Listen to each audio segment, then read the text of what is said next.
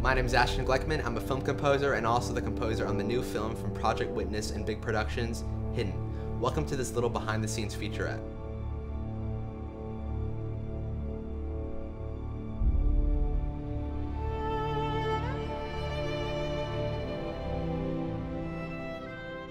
So what is the job of a film composer? So in my personal opinion, I think the job of a film is to immerse the viewer in a world and to expose them to new ideas or emotions. So whether it's the production designer, whether it's the screenplay writer, whether it's the composer, the director, the actor, or the guy getting coffee on set, you're all there because you want to tell this story. And in the case of Hidden, it's this very intimate, strong, emotional film about how far parents would go to protect their children. You know, in one of the darkest times in history where 9 out of 10 Jewish children in Europe were killed simply because of the fact that they were Jewish. It just goes to show that even in the darkest of times, there's always this glimpse of hope.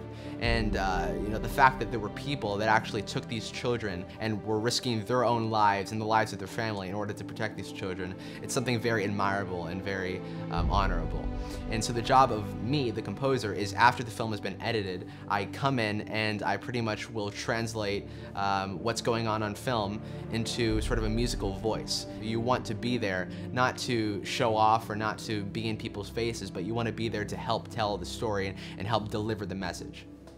So since this is a very highly emotional film, what I found was really important in the process of writing the score is to take a break from all the technology and to head over to the piano, which is a very sort of organic instrument, and it's very different from playing with technology, and it's very sort of natural. I've always been a big music lover, and my dad has always been a big music lover as well growing up, and he's sort of the person that exposed me to the world of music.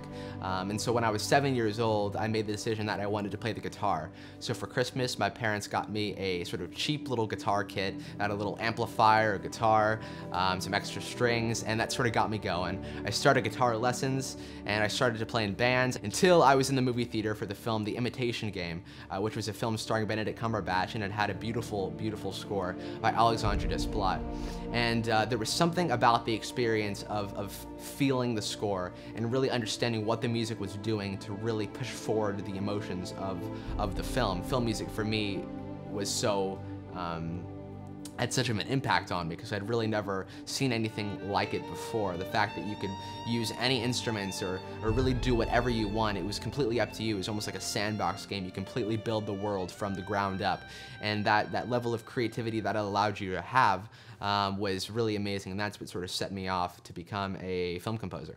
When we were actually composing the score for it, I think the main thing that we wanted was this very sort of sad, emotional piece that we ended up using a few times in the film. And it goes a little something like this.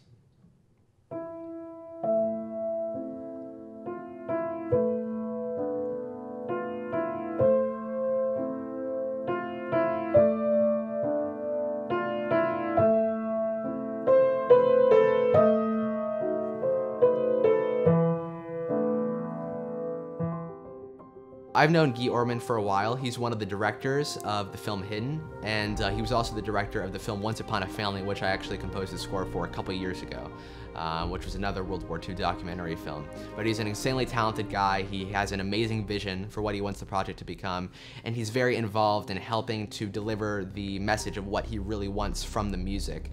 A lot of the times when you have music sent back to you, and you know somebody didn't like it, normally it's not because of the quality of the music. Normally it's because of what the music is really telling the viewer, right?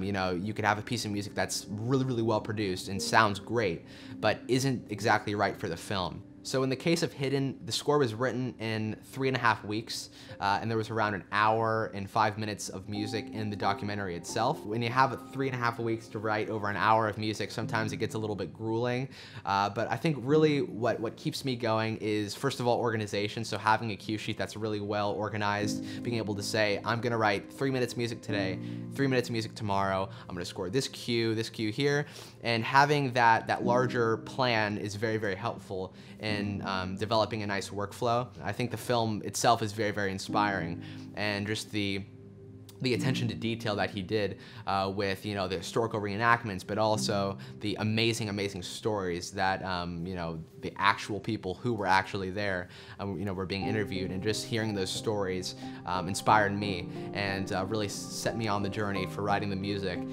It was just such an amazing story, and the music came very, very natural to the whole entire thing. For this score, I felt that the film needed a very emotional color that samples or technology couldn't really push forward.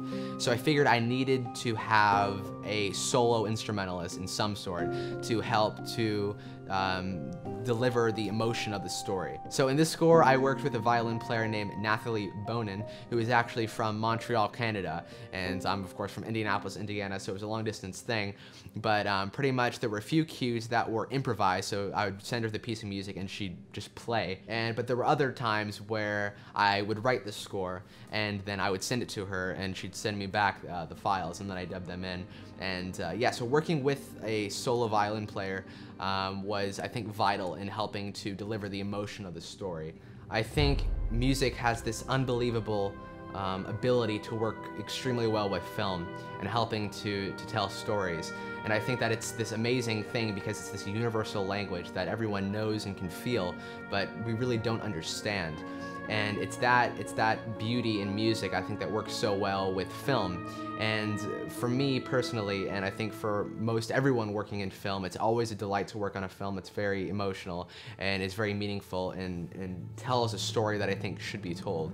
And Hidden is the story of bravery, it's the story of survival, it's the story of trying to survive under the most unbelievably awful circumstances. And I think that being a part of telling a larger audience that story was an amazing opportunity for me, and it's something that I'm truly grateful for. So thanks for joining me in this small little featurette, and I hope you guys enjoyed the score. It'll be coming out on September 8th, which is a Friday. It's coming out on digital on iTunes, Spotify, and Amazon, and it'll also be available on a hard copy as well. Thank you guys so much, and I'll see you guys later.